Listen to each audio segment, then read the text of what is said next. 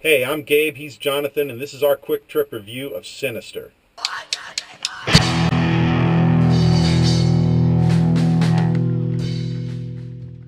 This movie is, there's some parts that are genuinely really scary. It's excellently directed. Definitely worth seeing. The writing was really bad, in my opinion. So there's a lot of bad to outweigh the good, and for that reason, I gave it a 5. It's a good first date movie. Other than that, I'd say wait for the video.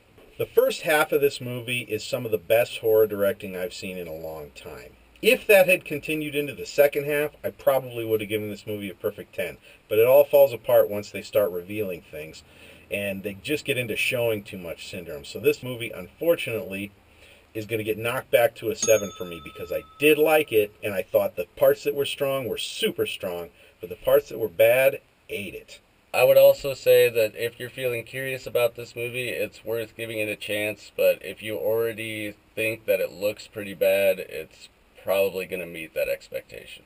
Thanks for riding along. Click on the annotations bar to go to our channel. Check out our blog, check out our Facebook, and check out our Twitter by clicking any of the links down in the description. And be sure to check out the full review this Tuesday.